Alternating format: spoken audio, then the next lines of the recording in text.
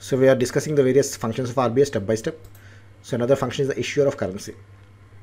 RBI is the single authority that is responsible for the design, production and overall management of currency in India.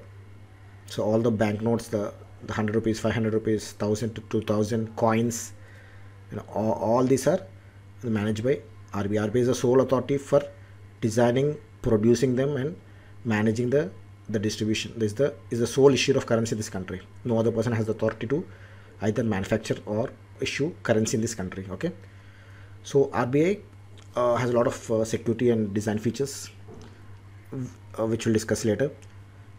There are more than 4,000 currency chests of commercial banks. Okay, currency chests they're actually maintained by banks, but they're considered to be extended arms of RBI's issue departments. Okay, so what happens is, say for example, a bank needs urgent money. It can't get money from RBI because there's a lot of distance involved. Banks are spread across all over the country. Say one particular branch has urgent requirement, you can't run to the RBI in Delhi and get the funds. They'll take a lot of time. So there's something called currency chests. Every commercial bank will be having these currency chests, a lot of them. Though they are belonging to the bank, they are regarded as extended arms of RBI's issue departments. So if banks place the money in chest, in their currency chest, it is equivalent to putting money in RBI vault. It will be treated like that.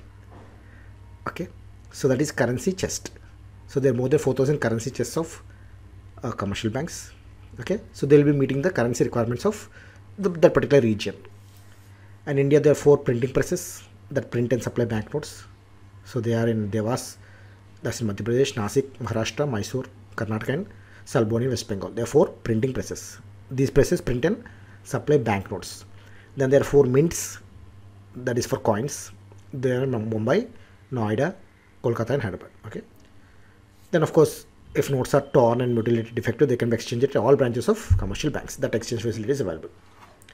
So in interviews, they can ask you who is the issuing authority of coins in India. What are currency chests?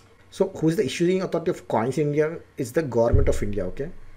For notes, okay, for notes like 100, 500 or 2000, those notes, RBI is the issuing authority. As far as coins are concerned, the issuing authority is the government of India. It issues and supplies coins to RBI. Okay, and RBI will be putting those coins in circulation on behalf of central government. Okay, there is a slight distinction there. So they might ask you what are currency chests that we have seen. They are extended arms of the RBI issue department, and they meet the currency requirement of a particular region. So how many printing presses are there in India? We've seen that. And how many coin mints are there in India? Where are they located? We've seen those.